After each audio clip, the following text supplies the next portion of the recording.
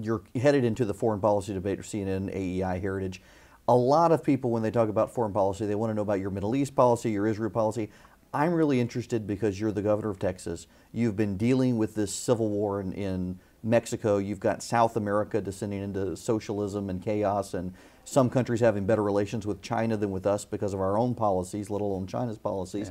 Yeah. How do you see your role, if you were president, in dealing with just the Western Hemisphere? Great. I mean, let me tell you a perfect question, because we have, I think, as many issues, if not more, in the Western Hemisphere as we do halfway around the world. Obviously, making sure that our allies, whether it's Taiwan or Israel or India, and dealing with that Afghanistan, India, Pakistan region, that's important.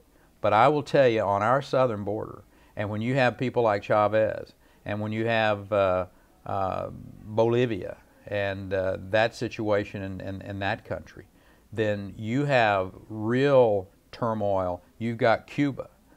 We have issues right here in the Western Hemisphere that we need to deal with. You have two countries that we're waiting to sign free trade agreements with.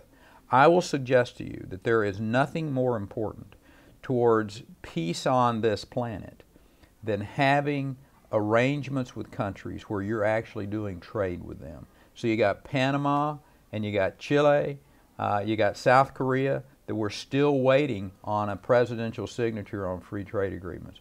All of those need to go forward, and we need to be looking for other places. As a matter of fact, you know, maybe that's one of the ways that you deal with the issue of what's happening in that Afghanistan, India, Pakistan region, and you create a Southeastern Asian free trade zone, and have those people sitting down at the table talking to each other about how do we trade with each other. And I will suggest to you, except in you know, the cases of obviously Iran and Syria, which are they don't care right. About those types of issues.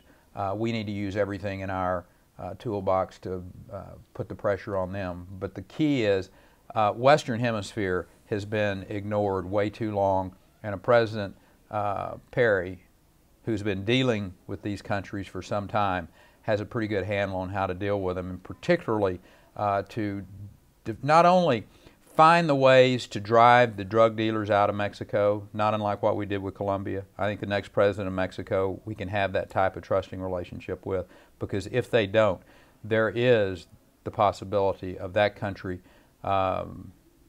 devolving into an even worse economic state than what it is today. Governor, last question I've always wanted to ask you, just personally, why did you get into politics?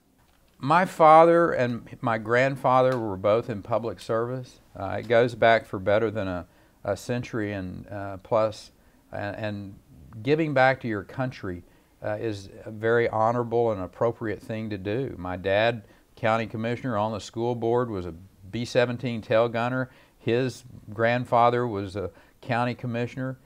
So when I graduated from high school, Vietnam War was going on. It wasn't a question of whether I was going to serve my country. It was in, you know, which branch of the military was I going to go into. I ended up as a pilot in the United States Air Force. And when I came home and went back to farming and ranching, serving my state as it came about to be was a very normal and a very honorable and an appropriate thing to do. My wife was on the school board. Her brother was the district attorney. Our families understand that America is great because there are people who came before us, who sacrificed, who gave back. The reason I'm sitting here today running for the presidency of the United States is not because I woke up, you know, when I was 25 years old and said, man, I want to be the president of the United States. It's because our country's in trouble, and I don't have the privilege of standing on the sideline. I must serve my country. Governor Perry, thanks very much. Good luck to you. Thank you, man.